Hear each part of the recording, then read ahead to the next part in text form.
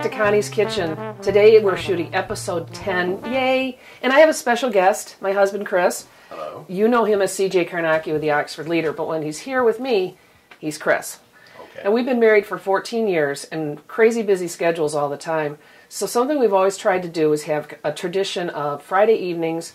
We set aside a couple hours, we grill up some steaks, we have some twice baked potatoes, a martini, and we're kind of going to show you tonight, or two, and we're going to show you kind of how we do that.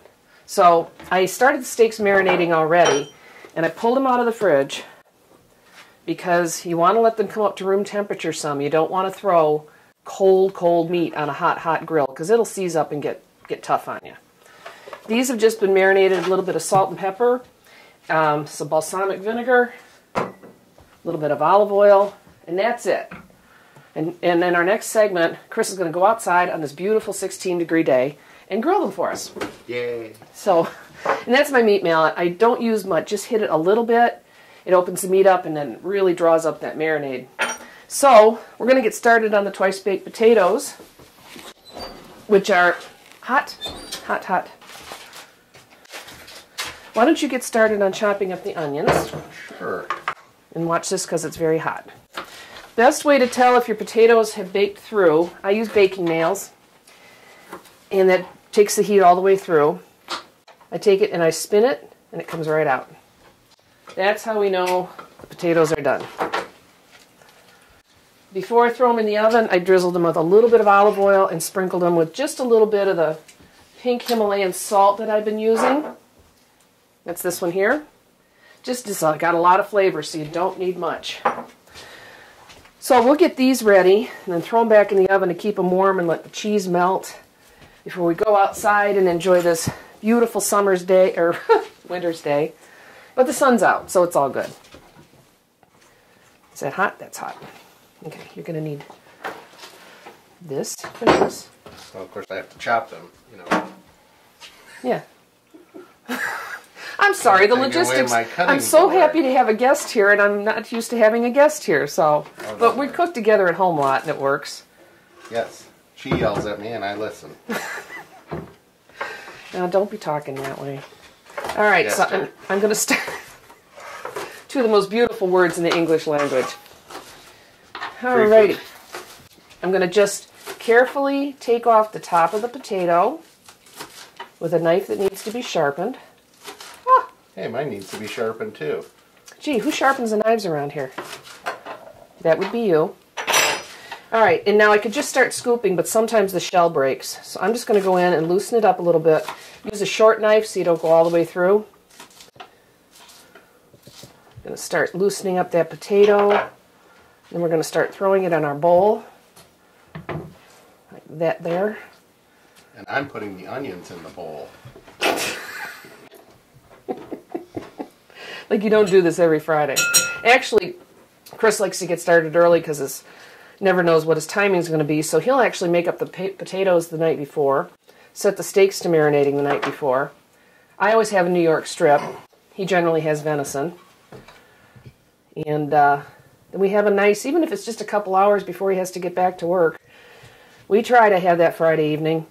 And on the nights that I'm not home, I lost my potato. There you go. Would you like some more onion, or is that adequate? That's perfect, thank you. Could you open that potato? Okay. The nights that I'm not home, if I'm up here working, Chris keeps the tradition going. If he's got, knows somebody that's on their own for Friday evening, he'll have them over and they'll have steak night. And generally that's followed by scotch and cigars, so that's not such a bad thing. Oh, there you go. It's important to do all your prep work and cooking the night before, so the minute you get home Friday, you can start drinking, because after all, it is the weekend. Go ahead, you can scoop. So we got that, and now while he's doing that, I'm going to start adding some more ingredients. Just a little bit of butter. A little bit of butter. And try that again? No, I got it, thanks. And a little bit of cheese. That's why I had the bowl over here in front of me. I would personally put a lot more cheese than that. I know, well, I'm going to. We're not going to make the kind of potatoes that when you restuff them, they're as big as your head. Because very few people want that much potato. And then I'm going to just add a little bit of sour cream. I can add more, but we want to balance the amount of potato we've got. So Need something to mix that with. Excuse me. Generally a fork. Hold on, I'm not done scooping the potato. It's all right. You don't have to scoop so fast. Well, I feel like I'm under pressure. The camera's on me. No, here in Connie's kitchen, we just take it slow. We relax. It's like having fun in the kitchen, like we do at home. Except we have clothes on here. That's true. All right, I'm putting in a little bit, again, just a little bit of the pink Himalayan salt and a little bit of pepper. And then when we get the potato in there, we'll mix it up. We'll restuff them. There we go. I've already got the oven set at 350 because we're just going to put them in there and put a little foil over them. Would you like me to mash the potato mixture? Would you please mash the potato mixture? I would. Yes, it's like this all the time. But then again, like I said, after 14 years, we're still having fun, so. I like to, in my potatoes, she hasn't done it here, but I like to add a little smoked paprika, just for a little extra flavor. Mm-hmm. That's a helpful hint. And sometimes crumbled bacon. If we have some crumbled bacon, yeah. Usually 8 to 9 strips will do it. For one potato. Do we need more sour cream, or are we good? It seems like the consistency is good, as the usual. what? Consistency. All right. Don't mix it to death, hon. Just mix it up. Chris he's been great for all his kidding around. Like, we had a wine dinner in middle of February. At the last minute, I was shorthanded. He jumped in, handled all the service, and a really cool thing. Shall I fill the potatoes Would you fill the potatoes now? Sure. Thank you.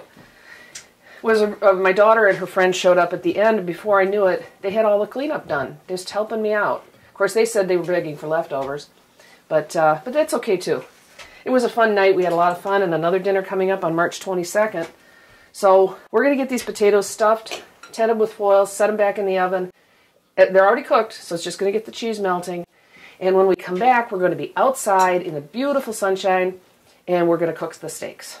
So Come back and join us. And, oh, you're doing a wonderful job, honey. Well, thank you. Well, thank you. Don't worry about mess. I have a cleanup crew that comes in later. And I'd like it noted, because you're zooming in, I did wash my hands before this segment. Well, it's because I'm a bit of a maniac about that. Don't those look good? Mm-hmm. To me, that's a meal all by itself. That's just insane. You need meat in every meal. That's true. Well, not every meal. So come back. We'll see you in a few minutes. We'll be outside at the grill. Okay, honey, you can stop stuffing. They look good.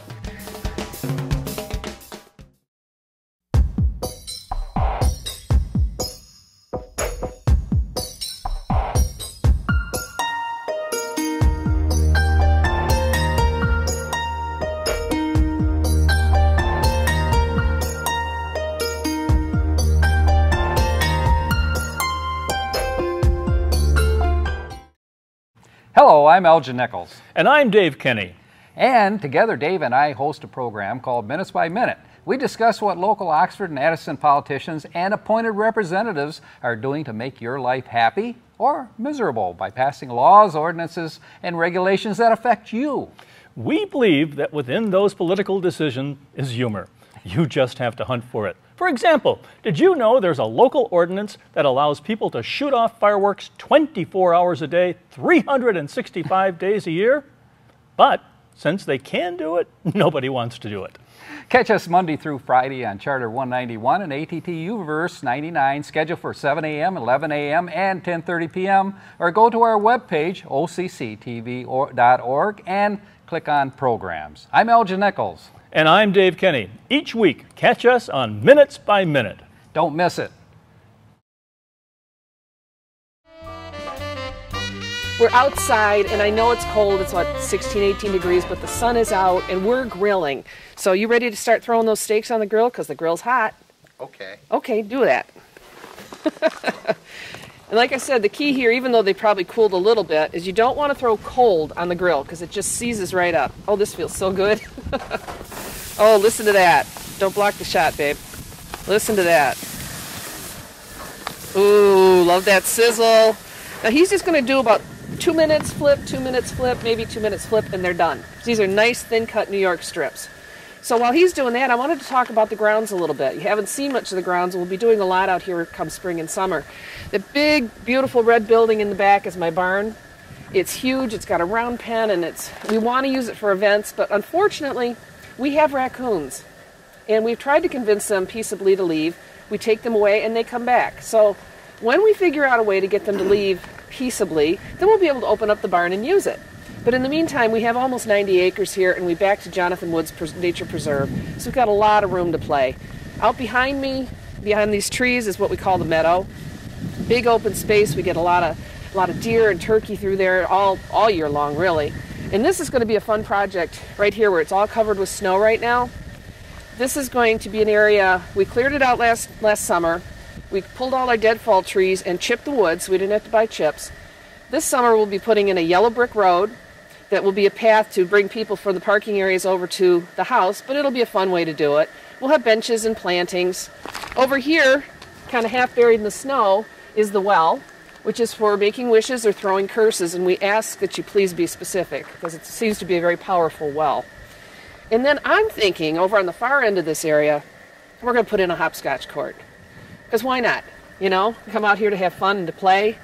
You about ready to flip? We getting there? I'm sorry, I didn't hear anything past scotch. You ready to flip?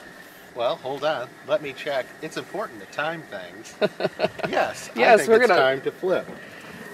Oh, Ooh, look at those. this smells so good. Kind of, look at that. We got grill marks. So you can grill all year long, and we do. It's not grilling. It's not just for summer anymore. So coming up in May, we're going to be shearing all the alpacas, sorry about that, that live at the next farm. And what we're doing is having a shearing day where people can come here to the lodge. We'll have a luncheon, and a lot of spinners and weavers and knitters and such are coming out. And I'm going to be taking them over there in groups, and they can choose an animal, watch it sheared, gather up that whole blanket, put it in a bag, take it home. They'll be able to buy the full fleeces that day. Tell me where else you can do that. And you'll know that it's 100% American alpaca because it's grown right here. We have rugs. Our rugs came back. I talked about those before. And they finally came back from the mill in Texas, and they're wonderful. Every color of alpaca you could imagine, from almost white to almost black, and all the cinnamons and browns and fawn colors in between. And we have those ranging from like placemat size all the way up to room size 6x9. So if you get interested in those, give me a call. Alpaca is incredibly durable. It's going to last you forever.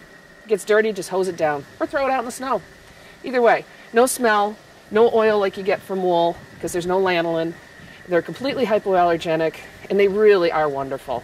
So we've got those up here at the lodge, and we will have them online soon. And speaking of online, we're working on our website and our new Facebook fan page. But for now, I'm still at Treetop Lodge, Oxford, Facebook. Friend request me, and I'll say yes. Give me a call anytime at 248-933-4579, or email me at stormy3958@att.net. And that's where you can get information about wine dinners and birthdays and overnights and scrapbooking events. And we're getting excited because this weekend we're going to spend the weekend assembling and arranging all our new scrapbooking furniture. You want to flip one more time? Wow, I didn't know we were doing that this week. I know, we've got so much going on. Okay, let me see. I think it might be time. It is time. Is it? Oh, just because you say it is? It is. All right, this will be the final flip. Oh, they smell so good. Look at that. Oh, look at that. Oh, okay.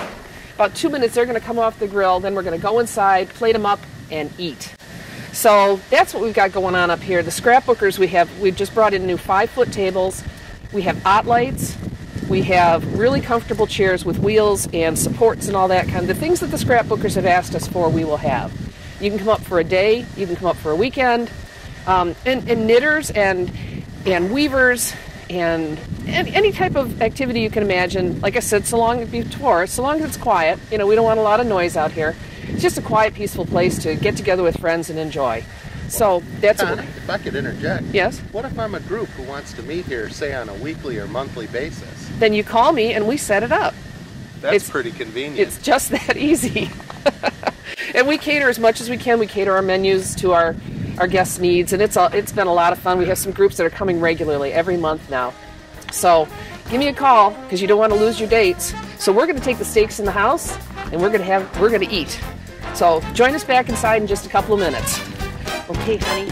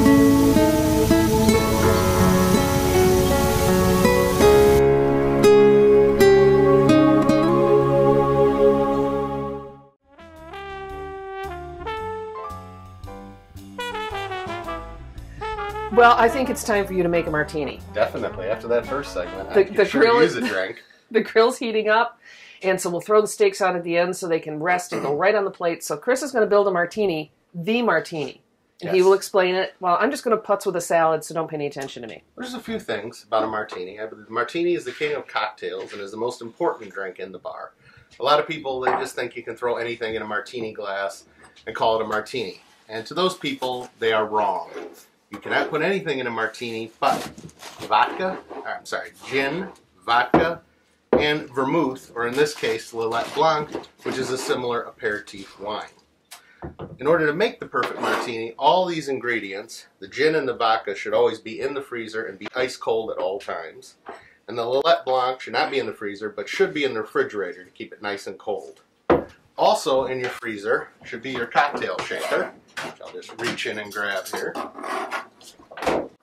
Because the most important thing with the martini is it has to be ice cold at all times. There's nothing worse than a warm martini, except no martini at all. So we take our shaker and we fill it about halfway with ice. And then we start pouring in our ingredients. You should point out here you're making an individual drink. Yes. These are for when you're making more than one at a If you're time. going to have a party or you've just had a really bad day, you can use one of these larger shakers, which is capable of making probably 2 to 4 drinks, depending on. This one's my favorite. This is a sterling silver shaker. I love this one. I bring this out for parties, and I brought it out for today because it's a special occasion. So now that we have our shaker filled halfway with ice, I know, that was very sweet, we're going to measure. The martini I make is called a Vesper. It consists of gin, vodka, and the Lillet Blanc, and it was first featured in the Casino Royale, which was the very first James Bond novel. So it consists, to start with, 3 ounces of gin. So we measure out 3 ounces very carefully. It's important to measure too. A lot of people think you can just eyeball it. It's like, no, if you want the drink to come out consistent and you want it to come out well every time, you should always measure your proportions. To me, bartending is an art and mixology is a science. I don't believe just any monkey who can pull a tap is a bartender. Now, if we put Making our lots gin, of friends downtown today, babe. well, sorry, there are a lot of people behind the bar these days who have no business being there. Just because you happen to be a large-breasted woman with a tight t-shirt doesn't make you a good bartender. So now we add vodka. So if you're keeping track, that's 4 ounces of liquor, which is basically, this drink is a double martini. Now we add our last ingredient, which is Lillet Blanc, which can be found at Oxford Wine and Beverage in downtown Oxford. It's similar to vermouth, but it's got a little more flavor to it. So this, we put only a half an ounce. So now our drink, when complete, will be 4.5 ounces of liquor. So after we You have dropped your towel over there. I dropped my towel. Thank you for No, pointing that leave it out. there. I'll get you a fresh one. Leave it there. I'll get you a fresh one. So after we have everything in the shaker, we put a lid on. And it's important to have a proper cocktail shaker. I don't believe in using what's called a Boston shakers, where they take a glass and put it on a metal part of a cocktail shaker. It's a glass and a metal portion. Now, you should always have a proper cocktail shaker. Well, you can get glass shards doing that. You can do that. And then I like to, because the shaker is going to be ice cold, I like to wrap it in a towel while I'm shaking it. It keeps from getting your hands hurt by the freezing cold temperature of the shaker, but it also insulates the shaker to keep the cold in. So you basically want to shake it for about 1 minute. How am I doing? You're doing fine. Now, you're going to want to step back a little bit because of the noise. While you just step back and shake. I'm going to step off to the side. While he's shaking, I just threw together a basic salad. This is fresh rapini. I threw in some of our leftover green onions, a little bit of salt and pepper, some herbs de Provence seasoning, and then I just drizzled it with olive oil and balsamic vinegar. So we got just a real basic salad that'll be a nice fresh bite between our potato and our steak and martini. So, how's it coming, babe? Well, I think we're done. It's like a dance, isn't it? It's like a dance. You want to shake it nice and vigorously so it gets ice cold. Now I'm going to reach in the freezer as I go off camera and get the other thing that should always be in the freezer is your glass. Because I said martini should be ice cold. You notice so these have a nice thick stem. So they stand up to the freezer. Sorry, hon. That's all right. So everything should be ice cold. Because if you put a cold martini in a warm glass, it's going to lower the temperature right away. So we'll just pour that in. Oh, that's pretty. Mother's milk. That's pretty. This is, like I said, a real martini. It's not a chocolatini. It's not an appletini. Which, again, those are not martinis. This is a true martini. Now, talk a little bit about the various garnishes. Well, the various garnishes you can have in a martini are usually olives. Not stuffed with anything. Not stuffed with anything. I was going to get to that. Olives, onions. If you put a cocktail onion in, it's called a Gibson. Or what I like to use in the Vesper, and what it calls for, is a nice, thin lemon peel. Basically, you take the lemon peel, you put it in a twist, like this, and you drop it in your glass, and you're all set. To make the lemon peel is really simple. Basically, I don't know, do you need another shot of that? Here, I'll just set it over here while you do. There you go. I'm trying to get this down. To make the lemon peel, you just take a lemon, I like to use a fillet knife, and just go along the skin. Just slicing a little, I'll just slice a little bit off here. And you're left with a little bit of white on the end. So that's why I like to use the fillet knife, so you can just go along and kind of get that white right off. The goal, when you're doing it, is to get it down to a lemon peel, whoops, that looks like this, where you've got virtually no white. The white tends to be bitter. Right.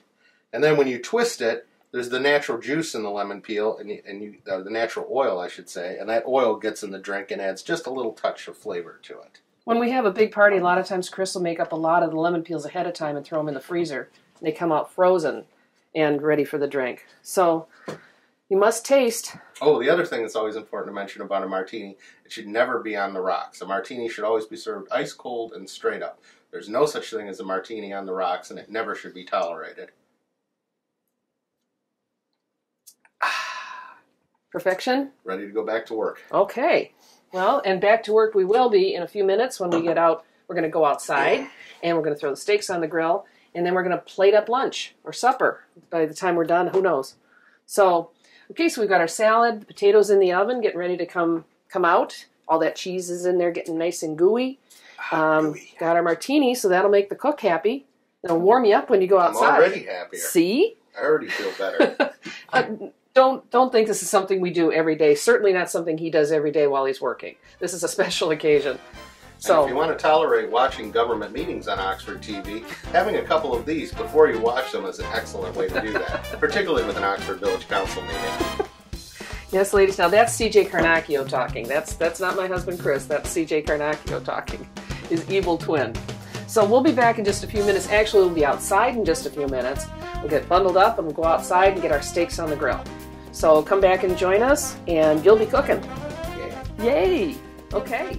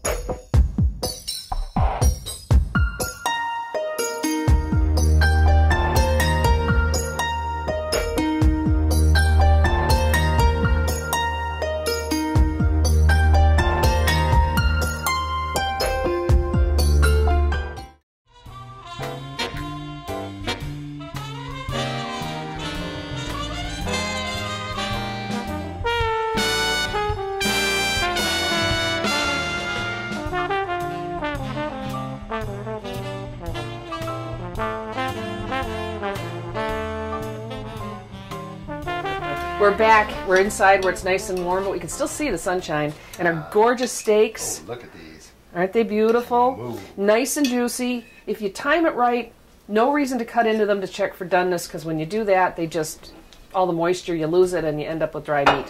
So we're going to go ahead, plate our rapini and green onion salad, which we dressed with just balsamic and olive oil. To kind of, all? Yeah, just to kind of complement the marinade on the meat. That's very simple. And very fresh. Like to, because the potatoes tend to be a little heavy. Look at these potatoes. Oh. Are they ooey gooey and luscious? The pride of Idaho. The pride of Oxford. Pride of Treetop Lodge. Oh, look at that. I can't even feel it burning my fingers. So there you go. We are ready to eat. I'm going to gather up some forks and knives. And I want to thank you for being here today. It was a lot of fun. It was a lot of fun, stranger. Will you come back and visit again? If you're going to have more alcohol, you know I'll be here. So join us anytime up here. Like I said before, give me a call. We'll give you a tour. We'll set up your event. And we'll have a lot of fun doing it because it's always like this in the kitchen. So maybe you want to come and join me in the kitchen. That would be fun too. I would really enjoy that. So for right now, we're going to say adios because we're going to have lunch. You stay classy, Oxford. Right now.